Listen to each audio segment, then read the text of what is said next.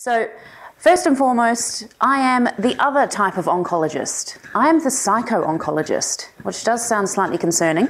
It does not mean a psychotic oncologist. This is someone who specialises in the psychology, which is greater than just thoughts and feelings, behaviours and emotions. This is the wider umbrella of distress. And it's not just for the patient, it's for the family, it's for the extended family, the grandchildren. So my domain is the psycho-oncology realm, particularly today in melanoma. So, you've had so much information today, you're probably at capacity. So if you can only remember one thing from me today and you forget everything else, can you please remember that you're on an emotional roller coaster? You didn't want to be on this ride. If you had any choice, you would be nowhere near us. Granted, I'm grateful you're here, right here tonight, but in the realm of oncology, if you had a choice, you wouldn't be here. Unfortunately, here we are. So, remembering this is a roller coaster of emotions, and I will call this very normal. This does not mean it's nice. The emotions we experience on this roller coaster are intense, they are difficult, and while I'm calling them normal, please know that they're not nice. Today, my goal is to fly through relatively quickly 4 areas. I'm going to expand on this emotional roller coaster. I'm going to try and talk to you a little bit about information. We're going to talk about friends and family, and then we're going to talk about the help that's available. But I'm quite a chatty person, and we are running a little over time, so I will try and speed things through so I don't keep you here all night. So first and foremost, people will often ask, how are you feeling? How are you feeling? How are you feeling? And you'll get this question on repeat. No matter how you are feeling, believe it or not, it's okay. You might find that you're actually okay on that particular moment, and someone is really pushing you for an answer. Are you really sure you're okay? Really? Are you doing all right? This can get exhausting and tiring. At the other end of the continuum, you might have constant thoughts about the future or what's happening. Regardless, whatever you are feeling is okay. It's not nice, but it's okay. There are lots of things we can do. Understand that this roller coaster will cover everything, and it will be going for a very long time. I'd love to be able to say you could just hop off that ride. But like Julie mentioned to start with, it's the survivorship. Okay, right, well, what does that mean now? What am I up to? What's happening? What is really happening with the future? We see beautiful graphs from our medical oncologists, but there might be 1 or 2 things that we focus in on. Maybe it was a little purple section or the little dots, or perhaps these numbers that pick up your attention that are not the best news that we would like to see. Understand that our brain is primed to look for threat. And what is more threatening than a diagnosis of cancer? It threatens your survival like nothing else. It turns your life upside down. Hence, while you are on this roller coaster, everything is swirling around you. The other thing that happens is that your sense of self, so who you are as an individual, gets challenged. In fact, it gets threatened. We had a lovely picture of side effects up there, and oh my goodness, there were so many. But the one that I talk to people about so often is fatigue. How tired, how fatigued people are. This can rob you of things that you would typically like doing. Now, understandably, this makes you feel low, anxious, sad, insert emotion. We will all have these experiences when our life changes so significantly. So, in amongst these 2 big threats to survival and also to our sense of self, we've got the number 1, anxiety, associated with uncertainty. In my world, in the world of psycho-oncology, we have a special kind of anxiety. It's just in our world. It's called the fear of cancer recurrence and progression. It's so prevalent, we actually have a specific name and diagnostic criteria for it. We expect to see between 20 and 66% of people coming through with this. And granted, humanity is on a continuum, so it might not necessarily be severe, but it's there. It can happen at any time. It can happen at the point of diagnosis. It can happen when you finish treatment. It can happen in the middle of immunotherapy. The thing is that this roller coaster is going to take a lot of energy from you. And I feel like I'm probably preaching to the converted because you've all probably experienced this to some extent. So the thing about mood and anxiety is that we know that there's a greater prevalence of having some of these concerns if you've experienced them in the past. This doesn't mean you're doomed. This is just a fact. If you have had an experience with low mood or with anxiety, you are more likely to experience these during this roller coaster ride. And I think the last thing to point out in the realm of emotion is that the distress doesn't stop once you know what's going on with treatment. Okay, I've got surgery first and then I'm doing some immunotherapy, or I might have a little bit of radiotherapy in there as well. Your distress can keep going. It can keep going when you get triggered by something. It could be even triggered by something discussed tonight. You came for information and all of a sudden there's something up there that's your brain's latched onto and thought, oh, I don't like that very much. That's a normal experience. It's not nice, but it is understandable. So knowing that the distress curve of when you're going to experience these emotional highs and lows, we can point out particular heightened areas of concern. So it is diagnosis. It actually is not just starting treatment, but it's finishing treatment as well. Suddenly there are not so many checkups. Who's really looking out for me? What's going on? Having bloods taken, but not really knowing what those results are because no one's rung, or they ring on a Friday night at 5 o'clock. Oh yes, got to see you next week. Well, you've got the whole weekend to sit there and worry. So understand the roller coaster is real. Information. We've heard about Dr. Google. Oh my goodness. I talk about Dr. Google all the time. I try and encourage patients to hone in their Googling to reliable sources of information. But most often than not, people have already Googled prior to coming to see me. So they're like everything in humanity, it's on a continuum. Some people do a lot of research and some people don't want any information. Now, as you are sitting here tonight, I'm going to say you might be in this middle realm looking for that information. It's important we get the information from a reliable source. Now, Melanoma Institute, MPA and Cancer Council have got exceptional resources. These are really good. My heart sank when Julie mentioned that Brent and Daniel got given information about breast cancer at the point of their diagnosis. Like, I hear interesting things all the time from my clients, and a few things will make my stomach drop, but nothing ever prepares me to hear those stories. Getting information on breast cancer, I mean, we even know that breast cancer prevalence in men is lower than women, so I mean, we're still not even gender specific there. It's entirely inappropriate.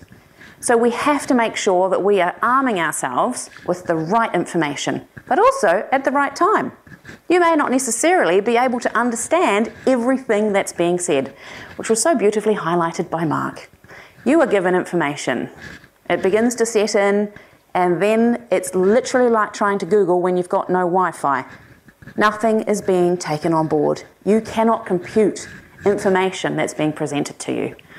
It is a fabulous idea to have someone writing things down. It would be very hard to try and write and listen at the same time in this situation.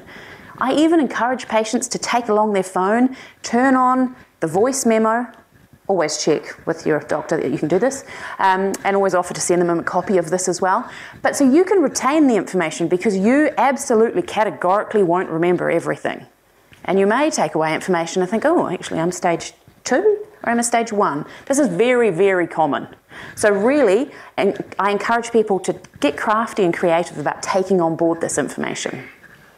And of course, when it's time to go to appointments, the anxiety and the nerves about going is going to mean that you're not going to be able to remember all your questions. Remember, normal, not nice. So please write them down before you go.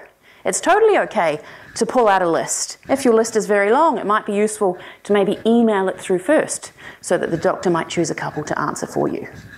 So it's always a good idea to be pre-prepared for these appointments. And of course, there's information overload. This comes back to Dr. Google too. There is a lot of information out there that is wrong, that has just come from absolutely nowhere. Anyone can write anything on the internet. You don't need to be a doctor. Or you might be a doctor of colour therapy and you're talking about the benefits of an avocado stone being dried up and then put into a smoothie. P.S. Don't do that. There's no benefits at this point. So the thing is that people will tell you this. They will come up and they will try and give you hints or tips or tricks. They're trying so hard to be helpful. They're not necessarily getting that information across in the best way. And the avocado seed story was actually something that happened for a patient.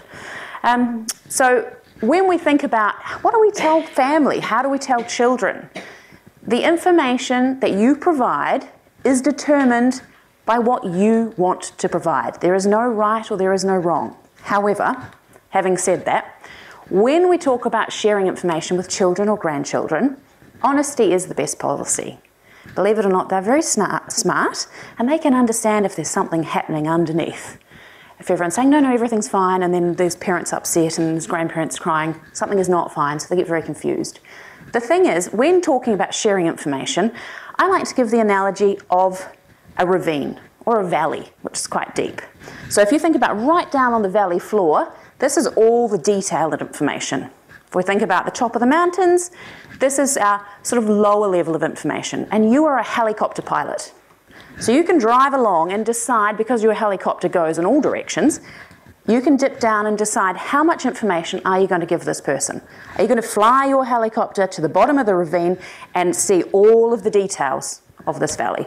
Or are you just going to coast over the top and say, oh yes, look, there's a river, this is, a green patch over here, and this is where I'm ending up. You get to decide how much information you give, and it's entirely up to you. With regards to resources for children, there are some fabulous apps, actually, believe it or not, particularly for younger children. So there's great resources from the Cancer Council for older children, but if you're looking at sort of the 5 to 12, the Kids Guide to Cancer is an app, and it has cartoons and little movies that are totally age appropriate that you can have a look through. I guess the other thing is that when you're at the beginning of a new part of treatment or you've just got your diagnosis, people are going to be absolutely hounding you for information. Sometimes it can be useful to have a communication strategy manager. Literally. You have one person that rules all the communication. So it can be a partner, it can be a family member, it can be a friend, and they can update everybody else, because it can get very overwhelming if people are constantly asking what's happening, and you've got to send 15 of the same messages. So communication manager is helpful. And then, as I've sort of touched on, there will be unhelpful comments that come your way. It's not if, it's going to be when. And I really had a bit of a giggle about the lasagna comment. I can't tell you how many patients are like, I'm so sick of getting lasagnas. I had one family who had literally a little sign at the door, please no lasagna, thank you, because that's all they ever got. So it's so important to be able to figure out a way of communicating your needs around what your family needs in terms of support. And again, there are apps and resources online that you can actually produce a calendar or a schedule so people know what they can do to help you out. Help. Now, in every major cancer hospital, there is a psycho-oncology team with people like me. In private hospitals, there is likely to be a link to someone in the community if there's not someone in that centre as well. And of course, we've got, as we've heard today, MPA and Cancer Council with these support systems ready to go. I have a clinic upstairs. I have lots of colleagues. We meet every 2 months and we have a psychologist and oncology meeting. It's not quite as exciting as the meeting that happens here on a Friday morning. That's far more interesting to watch all the different disciplines battle it out. But we network and we have large links to other states. So we're particularly in research as well. So with Iris starting our research arm here. So the key thing is that there are links, and if you're not sure of where to go or if there's a psychologist in an area near you, do reach out. We're more than happy to link you to someone in the community who has got the skills in this particular field. While I would love to say that any psychologist would be useful, it may or may not be the case. The thing about psycho-oncology is that there are skills which we teach and we share with patients that perhaps are not standard skills. So one of the main techniques in CBT, cognitive behavioural therapy, is challenging the validity of a thought. So basically, is your thought true or not? So let's say you've got a phobia of dogs. If you have recurring thoughts about, oh, that dog might bite me and give me rabies, the likelihood of being bitten and getting rabies is relatively low. We can challenge the validity of that thought. If your thought is, I'm really worried my cancer's going to come back, no one should ever challenge the validity of that thought, because we haven't got that crystal ball to look into, even though we've got Richard with his crystal ball predicting the future through cellular structure. The thing is, we don't actually 100% know what's happening. So we've got to be able to tweak some of our psychological techniques when sharing with patients who are navigating an oncology journey. So regardless of what you feel, it is never inappropriate to reach out and ask for help. More than half of patients who enter this world or get on this roller coaster ride will need psychological help. You don't have to go for years. You can dip in, see someone for a short period of time, and then stretch that space out. You don't need to go every week. Often most of my patients don't come every week because they've got other things going on, like immunotherapy, or they're going for surgery. It is a busy time. Being a patient is a full-time job. So making sure you're looking after yourself and your family is absolutely vital. And so that concludes my very speedy welcome to the world of psycho-oncology.